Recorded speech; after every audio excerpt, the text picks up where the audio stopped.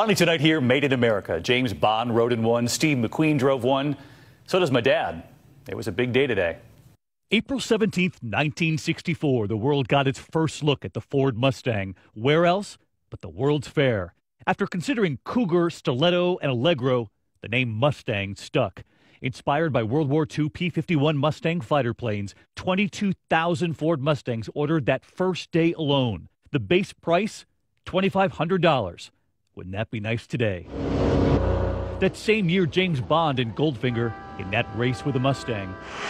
Bond picked up on a Mustang in Thunderball. The speed, surprisingly, too much for Bond. You look pale, Mr. Bond. I hope I didn't frighten you. No, you see, I've always been a nervous passenger.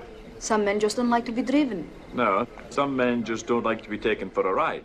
Farrah Fawcett in Charlie's Angels. Look, you take the car. I'm gonna stay here and check things out. Now Mustangs made in America, sold in 150 countries. And tonight, Ford making its 10 millionth Mustang, spelling it out with new cars.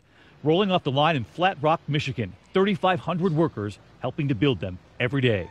We've been to Ford plants across this country. How y'all doing? Workers have shown us the parts for various makes and models made in America. The glass here, where's that from?